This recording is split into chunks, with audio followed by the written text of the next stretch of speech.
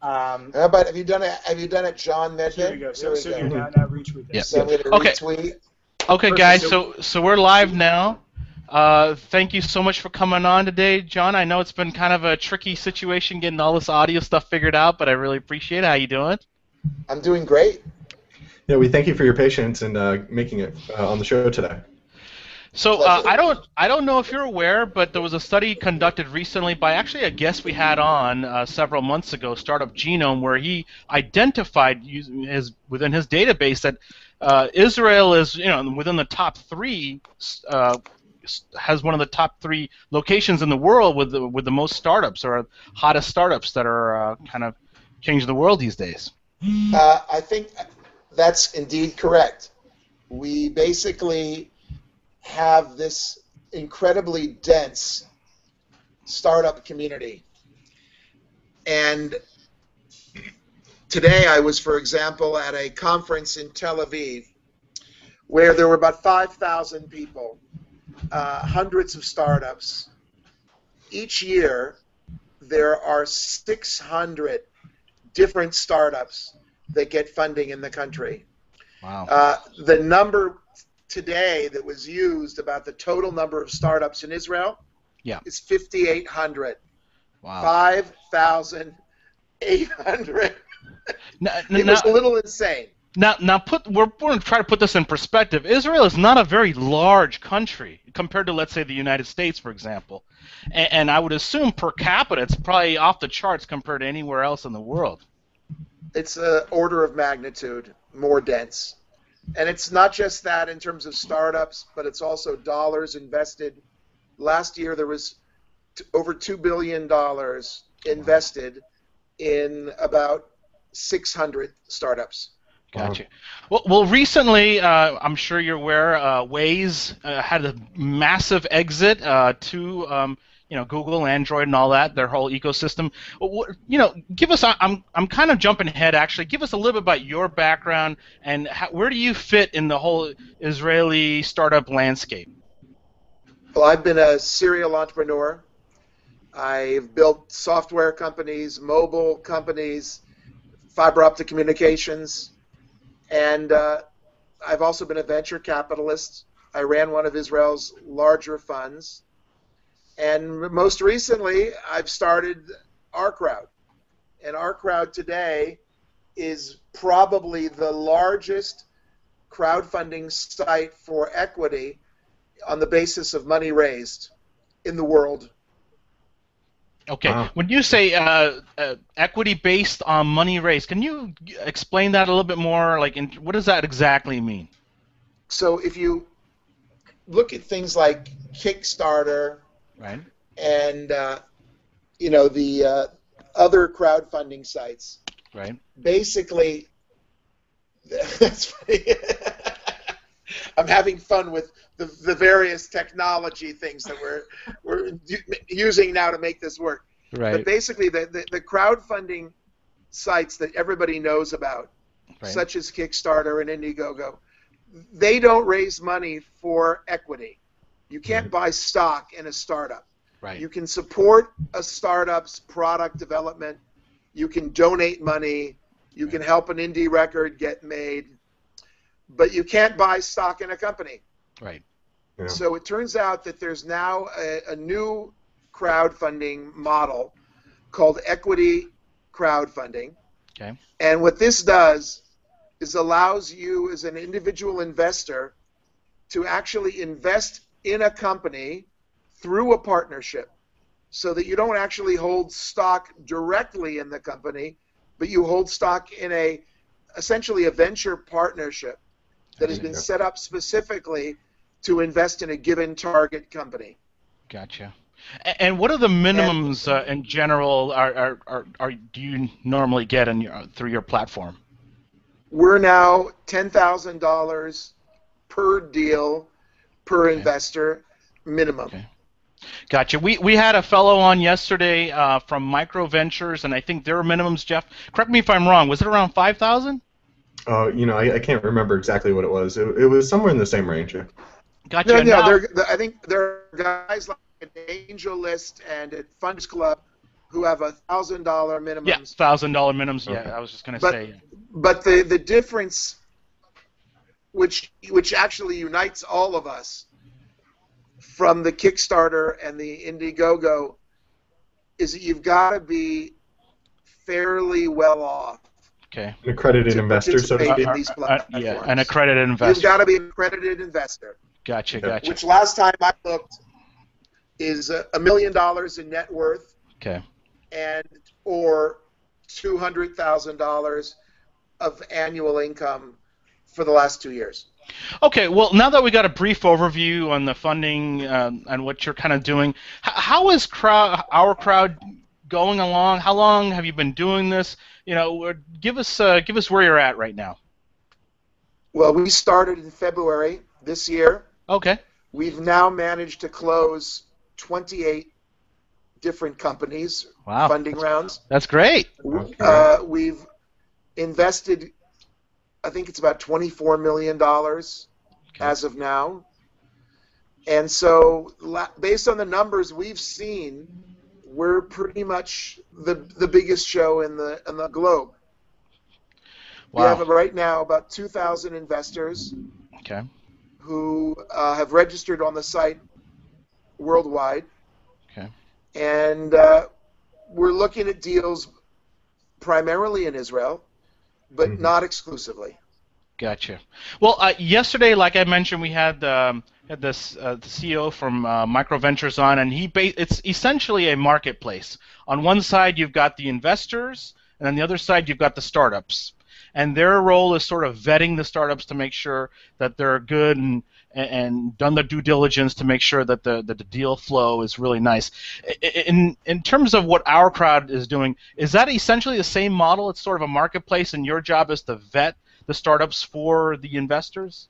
Yeah, I think we are not only a marketplace, but we're acting like a venture capital fund that happens to now reach out to thousands of potential limited partners who get to choose their own targets.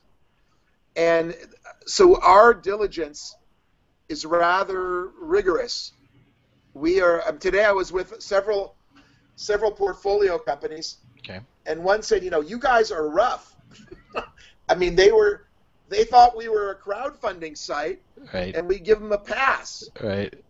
But it turns out that we run these guys through the ringer. Good. And your so investors. you don't let everyone on the site like a Kickstarter might.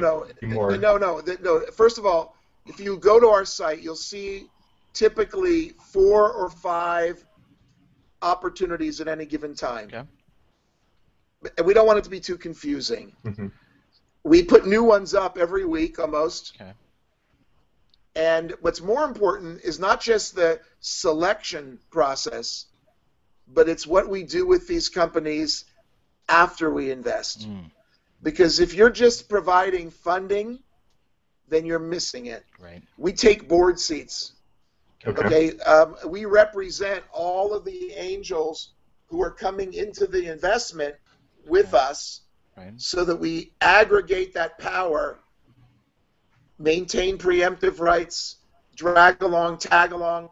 We act essentially as a venture fund, except that rather than having limiteds who are big institutions, our limiteds are now the average accredited investor. Right. Awesome. $10,000 minimum.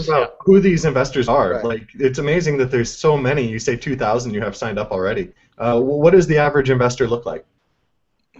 It's interesting. First of all, only half of them are Americans. Okay. So we've got a really wide global reach. About 10% are Israeli. Oh, wow. And the rest are coming from, right now, 19 different countries. Wow. awesome. Yeah, that's fantastic. And they're not just sort of the Silicon Valley digiterati. Right. Right? These are people who might be wealthy doctors, real estate people with some money who would like to invest in a risky but potentially rewarding area. Mm-hmm. Gotcha. So, I want to cover both sides, but let's start with the investors since we're talking about that. Generally speaking, let's say I've got $50,000 to throw down on one of your bets. What's the soonest? When am I looking? What is the time frame on the ROI on this thing? Are we looking 2 or 3 years down? Give us that picture. Look, you never know, but the data shows us that typically average gestation is about 5 or 6 years for an early stage company to some kind of liquidity. Gotcha. Assuming there is some. Very often there isn't. Okay. I mean, in fact, I would estimate that a large percentage of our companies that we invest in aren't going to make it. Okay. We usually say 8 out of 10. Yeah. Well, no, we'll do better than that, I hope. Okay, yeah, I was going to say that's not that great odds. Yeah, 20%, no, a little higher than that, yeah, at least. Yeah. No, but the reality is that this is a very risky business. Yeah. I mean, in Hebrew, we call venture capital something is in Hebrew it says hon sinkun, which means danger capital, i.e. we don't mess around. Venture sounds like it's Disneyland, like it's Adventureland. Okay, it's You're about fun. to go on a journey. Yeah. But in Hebrew, it's right in your face. It's dangerous. It's dangerous. Yeah. But there is a tremendous upside, as we now know. Amen. Twitter here is going to do an IPO. It's going to be fantastic for those guys that got in early. Spectacular. In fact, one of our early recipients of funding happens to be a guy named Jeff Pulver, who was one of the early investors in Twitter. Yep. So, we know how that is. Oh, yeah. Those guys are going to make a mint here in a minute. So tell us, all right, so now that we've talked a little bit about the liquidity and the investor side, tell us a little about these startups. What kind of startups are you excited about? Let's say I happen to be a developer or I know a marketing guy and we've got a great idea. What kind of stuff is really exciting you that you're willing to present to your investors? Look, we look at startups from earliest stage all the way to much later stage. So seed money, Series A, Series B, and onward. We've done deals at $1 million valuation pre-money all the way up to $20 million. So, and that's not where it's going to stop. We look at the whole wide spectrum of startups, ranging from clean tech, medical devices, software, the internet, communication, semiconductors, big data, analytics, you name it. Wow. Okay. Awesome.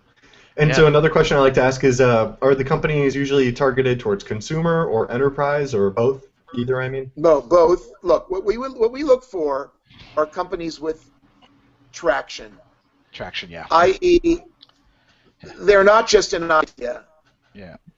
And even if they're early stage, if they're seed money, we expect that you've begun to build a team, that you have good advisors, that you have some design partners, that you have a prototype, that there's something we can, get our hands into. Right. And it's just not, if you come to us and say, look, I got this great idea, but I'll quit my day job only when you fund me, forget about it. Gotcha. Yeah. So, obviously a prototype, it would be great. Attraction, customers, all of that stuff is great. Yeah, that's awesome. Everybody loves that stuff. But I have to tell you, it's hard to get. It's hard to get. Yeah, it's hard to get. If it was easy, then everybody would do it. It's hard to get. It's hard to get the initial press. You get the initial press and then the spike, and then are those people coming back? Are they actually using the product? All that stuff is so hard. Traction is very difficult.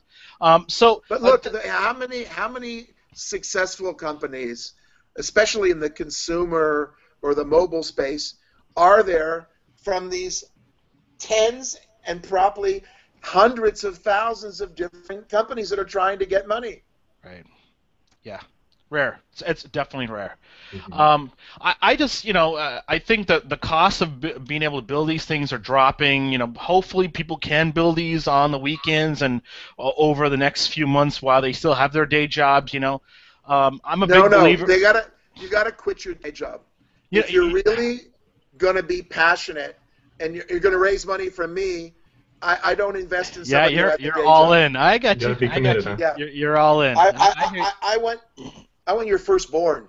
I love it. No, that's great. That's great. Entrepreneurs got to be dedicated. If they're Yeah. not completely dedicated to the mission, they're going to get distracted. And do you find that that usually leads to less chance of success?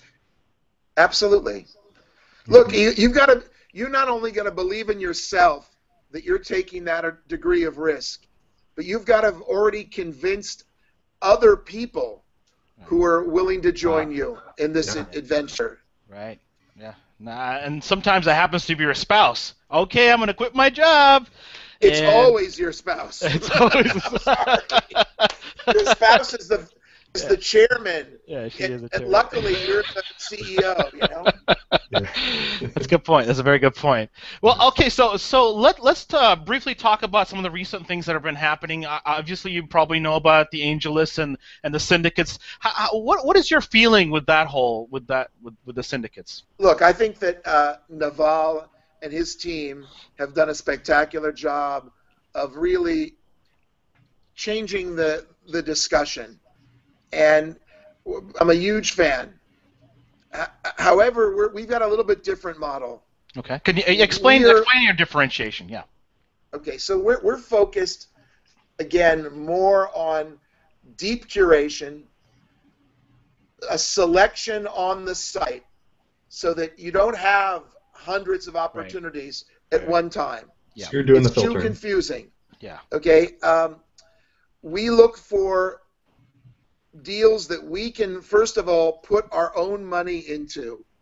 Okay. Every deal that goes up on our site has my money in it, Okay. So you period. believe. Okay. And it will always be that way, Gotcha. at least until the money runs out. Right. Yeah. That's awesome. But, So you're you know, obviously you're in. You are definitely in. I'm totally all in. Yeah, I mean, yeah, you're in. you know the joke about the pig and the chicken who were arguing about their involvement in the average American breakfast, and the chicken is boasting about how involved he is in every breakfast, and the pig says, "Screw that! I'm totally committed." Yeah. Yeah, he is definitely. They are definitely Yeah. committed. He's all in. Yeah, they're all in. Absolutely. Tell us a So little bit okay, about that's the. one differentiation. Yeah. The other is that we're really focused on what happens on the day after we successfully raise the money. Okay. And that means that we take board seats. It's not always our team, but it's a mentor who's associated with our crowd. Okay. We want to be involved in the company and what happens after we invest.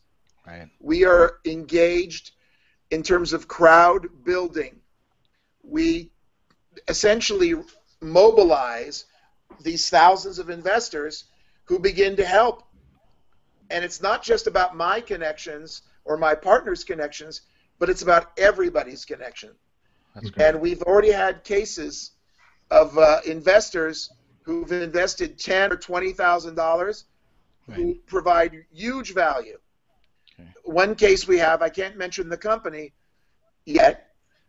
Okay.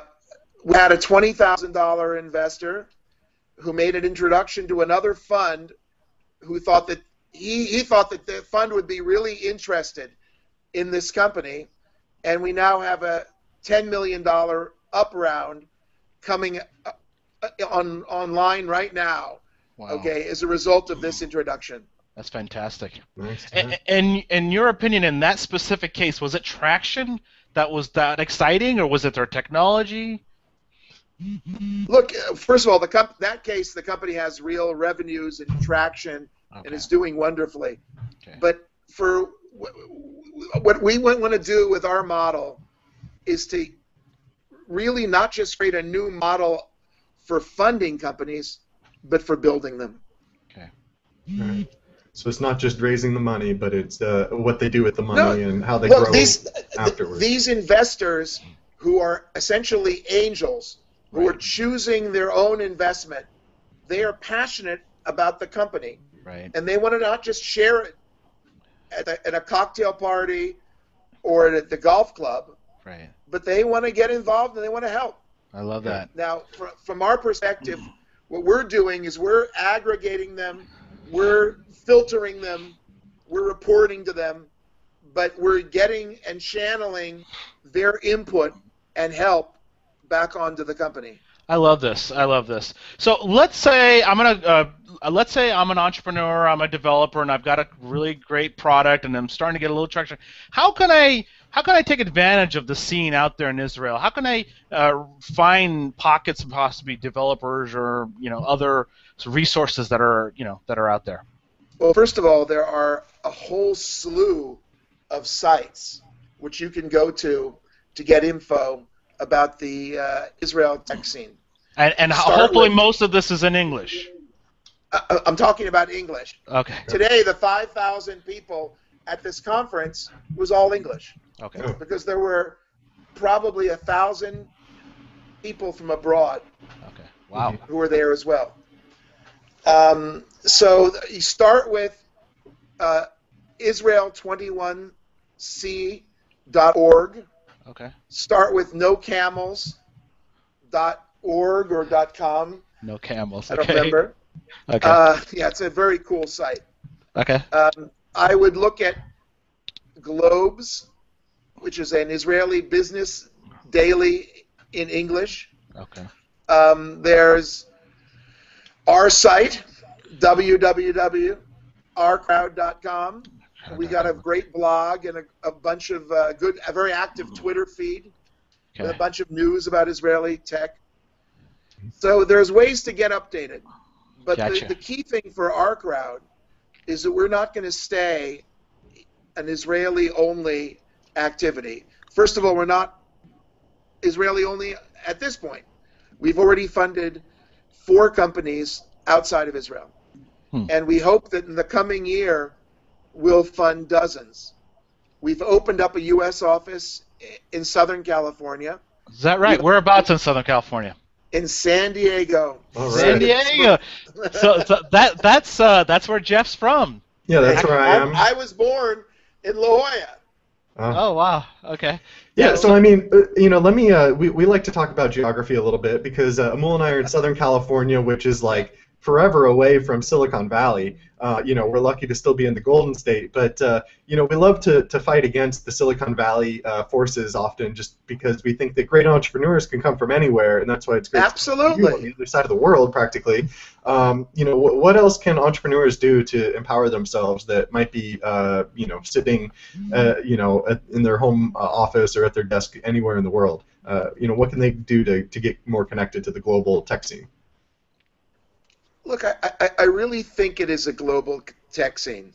And I think that there's a certain, how to say this, a certain sense of Silicon Valley being a house of mirrors, right, where everybody's looking around at each other, right, and they don't realize that there's some kind of world out there.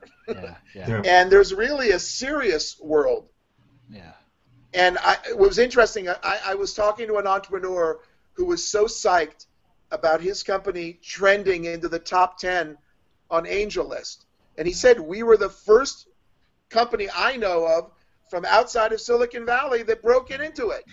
So yeah. This doesn't make sense. No, Long it's an echo term, chamber. This is especially on these sites like Our Crowd and Angel List. Right. This is going to change. Right. And it's really going to democratize the whole process. And we're very proud to be part of this. We're opening up offices elsewhere outside of Israel and San Diego. We hope to make announcements about that pretty soon. Okay. And we're also virtually open to entrepreneurs from places like Cleveland, where we've made an investment in Cleveland. Hey, how good is There that? you go. Yeah, Cleveland. That's what we're talking about. We've invested in Australia, Okay. and there's more to come. Gotcha. With respect to our crowd, what is the size of your team? Tell us a little about yourself. How big is your team? How do you handle the deal flow and keeping your investors in the know? How do you all handle all that? Well, we have 25 people Okay. working for us now, and that's a lot of people. We have hundreds of active investors who we haven't yet given them titles and badges, but we will. Okay. And they're part of the family. Gotcha. We look at a bunch of deals. I mean, we're seeing right now between 100 to 200 deals each and every month. Wow. And we select a couple of them. Right. The team are great people who have dozens of years of venture capital experience. I'm one of the old. I'm close to being the oldest. I'm looking to Prescott, but we're big consumers of the wisdom of 20-year-olds. Right. Or 20-somethings. Right. Yeah. Yeah. Because old guys like me, no matter how hip or how tech savvy I think I am, my mind doesn't work that way yet. Well, hold on a second. Old guys has got the money, so the 20-year-olds is still going to talk to you guys. So we want to create the best of both worlds, man. Right. Hey, we got the money. You guys are doing the ideas. Let's figure this out. It. Yeah. So speaking of the entrepreneurs' ideas, how do you think this global marketplace, all these forces, how do you think they affect the entrepreneurs and the ideas they're coming up with? Is it raising the bar for the competition? Just looking, you mentioned the Silicon Valley startups, and I asked about consumer versus B2B, and a lot of times these apps that people are making these apps that seem sort of frivolous, the next image sharing thing or whatever. A lot of the companies you have listed here are very high bar on the technology. Accurate voice recognition in any environment, touch screen on any surface. Really hardcore technologies that could kind of be applied to other many things, and not just some here, use this app to track your day or something. I completely agree with you. It looks like you got some technology strong companies here. That's what we look for. Yeah. I mean, I think that ultimately technology wins, and that I like to see great teams who are executing well, addressing big markets, attraction, good sponsorship, but there's got to be some technology. Mm-hmm. Yeah. And if you look at some of the companies we've got, like Argo, which makes this incredible exoskeleton that is a product called Rewalk. It allows paraplegics to walk again. Amazing. And these guys today at this conference just won an award in Israel as one of the 10 best startups. So out of those 5,800, that's a big award. Yeah, no, that's huge. I mean, robotics, exoskeletons, all this kind of stuff.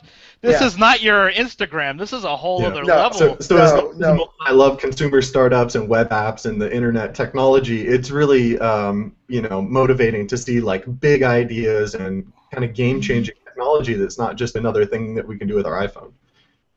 Well, on the other hand, we have a lot of very cool mobile and social and internet-driven companies. Okay. So whether it's plenty of room there. Curio, which came from the founder of Answers.com, Bob Rosenshine, or Zula, which is from Jeff Pulver and Jacob Nerdavid, which is building a WhatsApp for business, just rocked TechCrunch Disrupt recently. If you look at Easy Social Shop, which is literally in a single click allowing you to take your e-commerce site and turn it into a social shopping experience. And they're getting great traction. Companies like Maverick, who are doing social marketing for small businesses. And what I see happening is that there's a real convergence between the same skill set, that's used by consumer-facing apps and what are called B2B, especially when you talk about the SMB, the Right. small and medium businesses. Because the same way that you acquire customers on one is the way you really acquire customers on the other. And these things are starting to look a lot alike. Wow. Yeah. Well, you got to be. You're saying you're getting 100 or 120 or so deals a month. What are you seeing a lot of? Are you seeing a lot of internet-based stuff, or what do you get most of the time? We get everything. Really? I mean, today I had someone talk to me about a in-room hovering technology. Huh. We'll report back more as soon as I get the docs. Oh, wow. Okay. Okay. Wow. Interesting. So there's crazy inventors out there building and coming up with wild things that are surprising you all the time. You have no idea. So what are some of the other things on the fringe? Like I asked yesterday about like Google Glass. Are there any, what are some of the other spots besides the internet web that people are attacking? Well, look, we've got a company called Medved, Okay. which is up on the site now, funding. Okay. Which I just got taken off. I got to remember, but they have figured out how to avoid recycling dozens of times a day fresh air into a large building's air conditioning system. Oh, wow. Because every time you do that, you are wasting energy. Right. So they basically took technology from submarines and the space station and have now applied it to big buildings. And they saved like huge buku energy cost. That is amazing. Wow. Well, it sounds a lot like guys that are in universities that are doing research, perhaps even, and then looking to find a way to bring this stuff to market. Yeah, it's a lot of that. Yeah. And we like that stuff. Look, I know that other sites will probably be more, sort of hacker focused, and products that you could have put together in a couple of weeks. Not us. Right. Yeah, Well, I could see that. That's a huge differentiator. A lot of people are proud of their hacker ability or desire to just like kind of throw something together and see if it works. And first of all, I love hackers. I have nothing against hackers. I love you. Make this clear. Yeah. But we're looking for hardcore tech. Gotcha. Very good. It definitely Old sounds school. like it's a lot more defensible. The barrier to entry in hardcore tech is really high, so definitely sounds like a very sound investment strategy for sure. Thank you. Let's see in a couple of years. Right. All right. Well, I know you don't have a ton of time today. It's been an absolute pleasure having you on. Before I let you go, can you give us a roadmap? Well, what's your 6-month horizon? What's going to happen with our crowd? What are you looking at? Well, by the end of this year, we'll have invested in 35 companies. Next year, we hope to double that. Wow. We want to do 60 or 70 companies.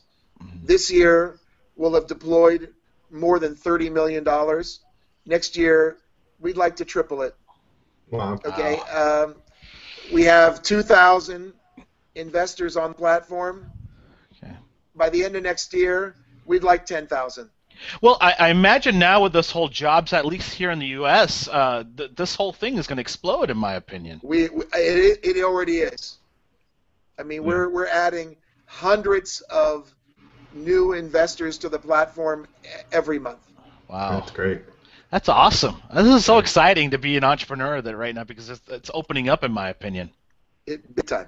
Yeah. It's really exciting. So if I'm a budding startup entrepreneur or want to get a hold of you, what's a good general email? How do we get to know you? Dealflow@ourcrowd.com is a good way to start. You're welcome to reach out to me. I'm John at Our Crowd. And again, we thank you very much for inviting me on. I look forward to watching more of your blogs and your podcasts. Awesome. We really appreciate you joining us. I mean, to explain this to the world. I mean, like I said, we get clouded by Silicon Valley ourselves, and it's eye-opening to see what's all around the world that often we forget. It's right in front of us, but it's hard to see sometimes. So we're happy to give you some exposure. Yeah, Thank you very much, guys. Absolutely. Okay, well, I think we lost your audio, so we'll let you go. Have a great day, and we'll definitely be in touch. Thanks so much. Bye. Okay, bye.